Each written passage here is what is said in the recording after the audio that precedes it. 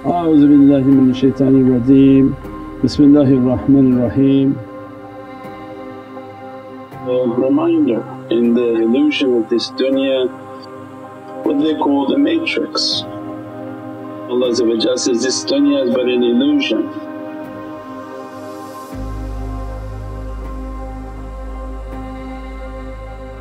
What's happening within this illusion is that shaitan is overtaking insan. And the more that shaitan operates within insan and takes over human beings, and the more that people give themselves to that negative energy and negative force, he overtakes their hearing. And then he yokes them and puts signs upon them. He takes over their seeing and he yokes their eyes and puts signs over them. Because everything that he does, he wants to mark his servants. He takes over their breathing and then puts a sign upon them, takes over their hands, their feet, until they are fully subjected to him. And that's what was being shown in all of this popular culture, that the devil is everywhere.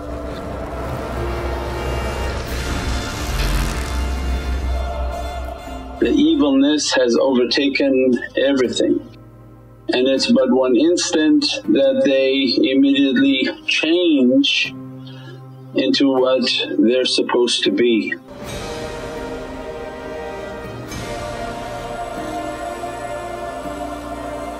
And that's what was very unique in these modern media and what is showing in them, that everywhere they went and operated, then the satanic and evil force immediately was everywhere, because that negativity has already overtaken people. And it's but an instant in which shaitan overtakes all of their faculties, their hearing, their seeing, their touch, their feel, even their taste. The taste of what they eat is of a satanic and a lower reality. All of that Allah is showing for His creation. Those whom are not understanding in the houses of worship, but they're amongst the people of the street and going into dunya, Allah loves them too. They're His creation. All creation was made with Allah's Divinely love, and He shows to them that, look, do you see how they've been overtaken by their negative energy and negative forces. As-salamu alaykum. We hope that you're enjoying the video, insha'Allah. Just a request that you help us continue to make such amazing Islamic content, insha'Allah. Share this video with your friends and loved ones, subscribe to the channels and donate. Every bit helps. Jazakallah khair, and we will return to the program. Alhamdulillah, as a reminder for us that the gentlemen who are posting the 40 rules of love,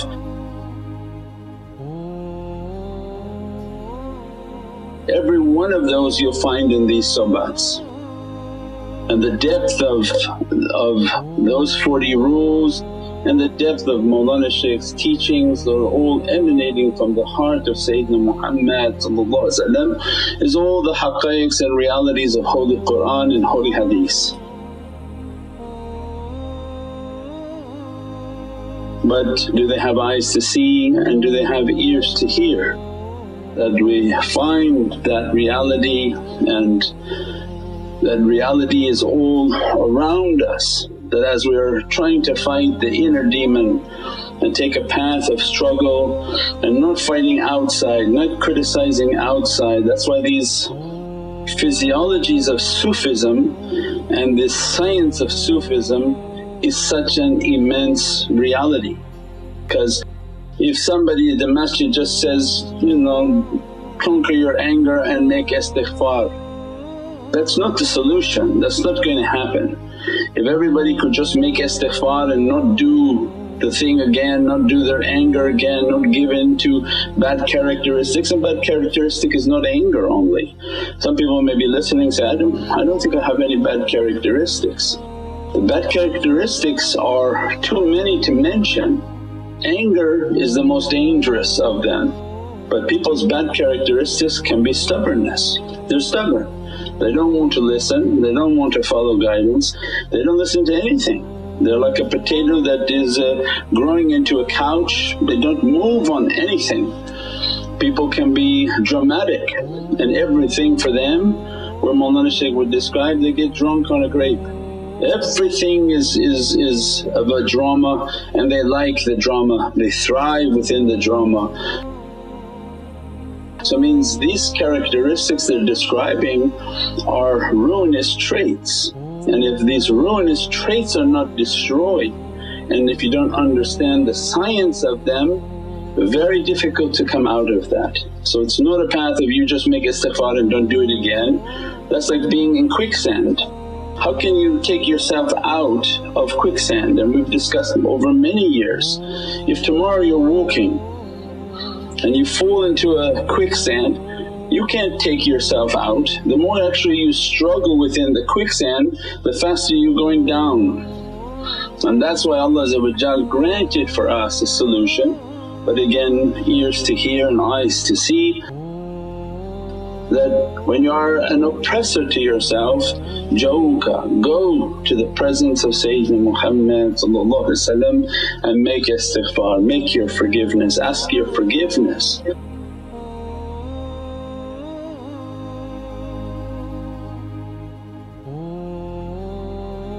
That's why then awliya are teaching that it's not that we fall into difficulties and ruinous traits and say that we're just going to lift ourselves out of them, but the whole system that they give to us and the whole najat that Allah has granted to us is the immense love for Sayyidina Muhammad,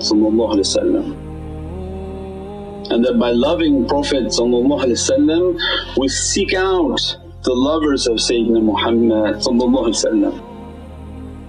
We condition our heart for that immense love. As a result, it's not happy with anything other than that love. When your heart has been conditioned with the immense love of Sayyidina Muhammad, you cannot listen to anything other than that love. You cannot sit in the presence of anything other than that love, because it's such an immense love, such a beatific love and such a purified love. As a result, the heart itself knows that, oh no, this is not that, and it leaves, and it wants to push the body to leave an association that is not from that reality. Means that is a sign of our salvation, that Allah is showing the immense power of this muhabbat and love of Prophet.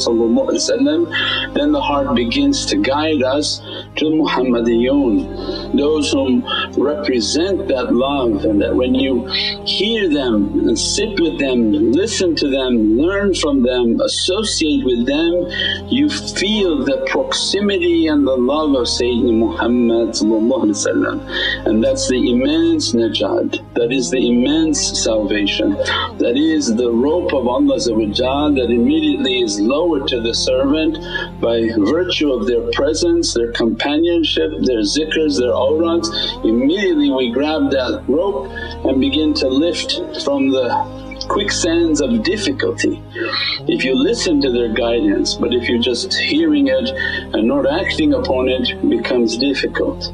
So alhamdulillah that Allah is giving all of these realities and all of this marketing, and the intensity of the marketing that is occurring upon the earth is Allah's sign of love and muhabbat, that He loves His creation and wants them to leave badness and come towards goodness. And that's why Awliya Allah begin teaching and propagating and pushing, and that's why it has such an immense reward to support the propagation and the pushing of spiritual teachings. When we promote and push everywhere these spiritual teachings, you gain the rida and satisfaction of the Lord Almighty. Allah happy with those servants. When He loves His creation, He loves those whom are trying to serve and enlighten the creation, bringing them from darkness and into the light, bringing them back into the light.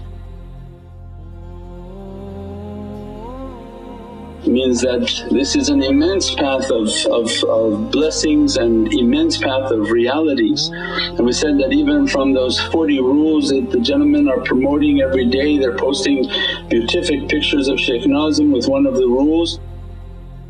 Look and read those 40 rules and you see all of the Naqshbandi teachings are within those realities.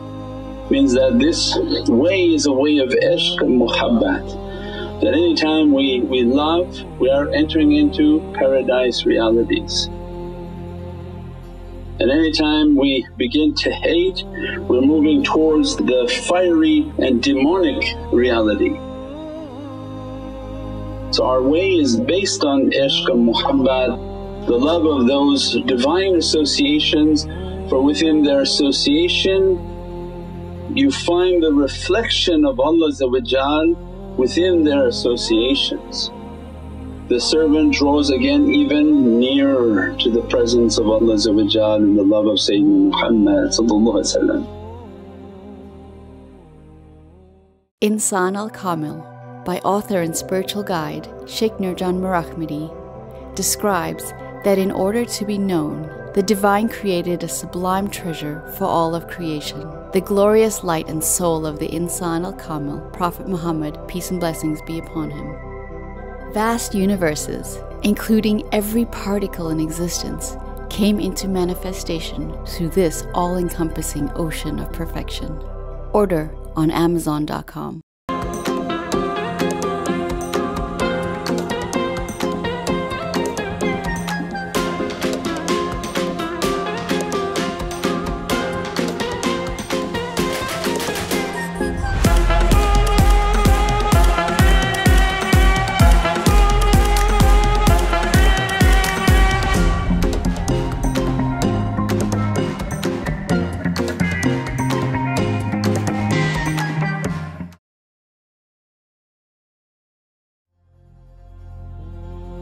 So many things that these medias are showing to us, the importance, the immensity of the love, and that without that love they cannot be complete. Their real power cannot dress them without that love, and that's why this path is such a powerful path. And the way that Mawlana Shaykh would talk of ishq and love and muhabbat and the reality of the rose and the reality of the fragrance of the rose, it's that love that is drawing us towards the paradise realities. It's that love that empowers us and gives us a power to be good, a power to satisfy Allah. Means if we're doing it because we've been told to do it, the nafs is always going to be fighting and rebelling. But when you build this love and you say that, I love you Ya Rabbi Allah, I love Sayyidina Muhammad and I don't want to disappoint. Everything we do is that we're looking at Prophet and asking not to disappoint his reality, that with your faiz and your nazar and your support I'm capable of all things. If you should turn your gaze from me, I will be cast in utter darkness.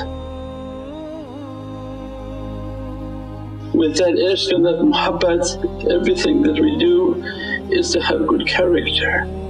How could you let Sayyidina Muhammad down? How could you do something that he's looking at you and that to feel ashamed? Means that is an ocean of love and muhabbat that pulls us to that reality, that draws us to that reality, and only that love and only that muhabbat has the immense bond, has an atomic bond. It's not a bond from your mind, but with love your entire atomic reality, every element and every atom of your soul locks onto the reality of Sayyidina Muhammad. It's like H2O, it's the two H's that stay together that bring out the reality of oxygen. That with that bond of love and ishq, if Allah grants that, قُلْ إِن كُنْتُمْ تُحِبُّونَ اللَّهَ فَاتَّبِعُونِي.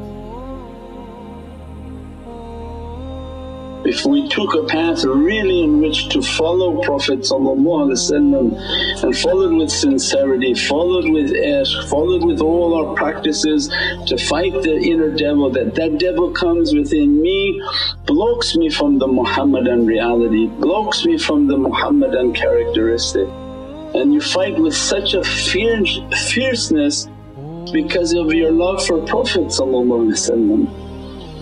It's that love that gives us the strength to fight that inner demon, to shut him off and extinguish his poisonous and toxic reality within my being. It's like a mercury and a poison within me. If I let that mercury to rise, I become completely toxic. As a result, I'm cast into a distance and separation from the reality of Prophet because Allah described the haqq and the false, they don't go together.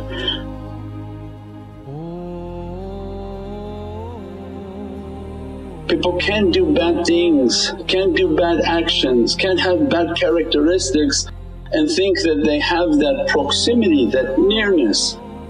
Means they can be very, very far away, but to draw to the qurb, to the nearness, to the inner sanctuary of that muhabbat and love, it requires a purified heart, a purified character. Only with that love and that ishq they draw near into that reality, and through that reality every support and every power begin to dress upon their reality. That power, that reality then pushes out throughout their soul into anyone who comes across them. And that's what Prophet described when Allah in Ayat al-Kareem, فِيكُمْ رَسُولُ اللَّهِ. Prophet is within you, is all around you. Just allow that love to enter within the heart and within the soul. With that ishq and that love and that muhabbat, then human beings and insan can reach towards their Divinely power and their Divinely grace and their Divinely reality. Only through that love, yuhibbukumullah. Allah says, and I will Ghafoor Rahim, I will forgive your sins and I will love you. That Divine love, when it dresses the servant, it bonds them to the reality and to the love of Sayyidina Muhammad. When Allah grants yuhibbukumullah, that I will love you, tell them if they want my real love. Everyone thinks they love the Divine. If they want my real love, run to your prophetic soul, run to your prophetic reality, run to your prophetic perfection, that you are the Prophet that brings the perfection and the love of all the Prophets of Allah, all the books of Allah, all the angels of Allah, all the paradise realities of Allah. You complete my creation by them loving you. They love all the Prophets. You know, when somebody comes to Islam, they come with the love of what they have and they increase it with the love of Sayyidina Muhammad. They become complete. If you go to other paths, they tell you, no, take your book away and take your Prophet away, come to us. That's not complete. That's like somebody saying, cut your finger and come to me. The completion and the reality of this Islam is they complete their journey, that whatever love you have, bring it. Here's Holy Qur'an. Whatever love you have for whatever Prophet you have, bring it, and here's the love of Sayyidina Muhammad. And today you become complete in your belief and in your religion. Islam is the completion of all faith and all love and muhabbat of all prophecy. We pray that Allah dress us in the immensity of that ishq, that is a salvation for us to reach to where we have to reach, of immense oceans of beauty and love and muhabbat. and only through that love can we truly begin to feel the presence of Allah. If we're too busy staying within the ocean of fighting devils and fighting inner anger and inner character, inner flaws, we're being distracted from the reality of truly feeling Allah's divine love. Imagine the servants of love that when they reach to an ocean in which Allah grants them their nafs radiyan wal madiyan, means that their souls that are content, the souls that are dressed with Allah's rida and satisfaction, the souls that are in the oceans of contentment from Allah, they see and feel Allah within everything. Within the embrace and the love of that Divine, the Presence we described many times before, they feel the love and the muhabbat of Allah. And that's what's important. When they look at Allah's creation, they hear the creatures of Allah as if Allah is praising through their tongues, that praising Himself through His creation, and the immensity of their love, the immensity of their beauty, the beauty of the flowers when they release their fragrance, everything that's beatific in these oceans of creation that can only be felt with the soul that is not struggling against devils but is pushed that struggle down, but is now moving towards the oceans of Allah's oceans of satisfaction and rahmah and mercy. We pray that Allah dress us from the immensity of these lights, the immensities of these blessings, insha'Allah. Subhana rabbika rabbil izzati amma yasifoon wa salaamun al mursaleen walhamdulillahi rabbil alameen. Bi hurmati Muhammadan Mustafa wa bi sirri Surat al-Fatiha.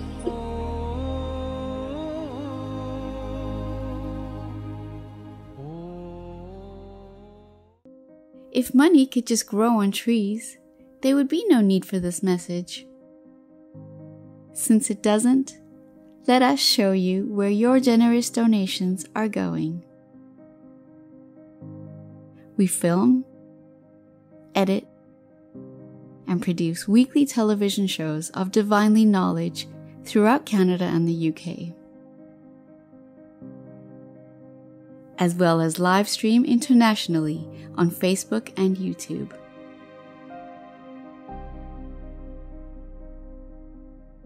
Shaykh Nurjan's ever-growing online presence is the result of continuous financial input, and with your financial assistance and participation, this rapid growth will continue.